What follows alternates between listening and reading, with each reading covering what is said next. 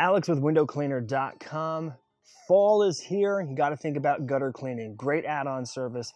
Easy enough. Remove the debris from the gutter and then remove it from the customer's property. We have a few tools that are going to make this a lot easier than just using your hands to scoop that nasty debris out of the gutters. We have the Gutter Hog. This is great for gathering, collecting all the debris, bringing it right to you.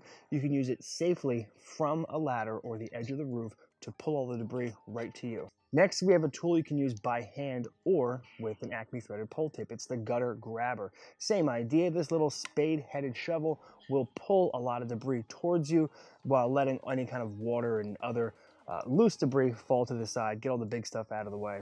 Been around for a very long time, the gutter spoon here. Again, ladle-like, got holes in it so the water will strain through while gathering all the debris. A great tool you can use by hand or with an extension pole.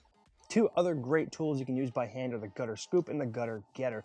These are, I want to say, shovel-like.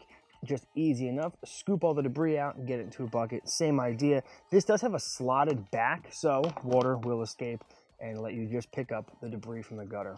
Let's talk gutter maintenance. This gutter wedge, these are sold in a 4-pack. And as you can see, it is a slotted wedge that you build and put into the downspout of the gutter. This will allow water to flow through while stopping debris, keeping the downspouts from getting clogged.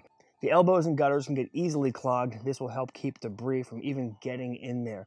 They have a little built-in handle you can pull right out, clean that gutter, maintain it, and put the wedge right back in. These are sold in a 4-pack.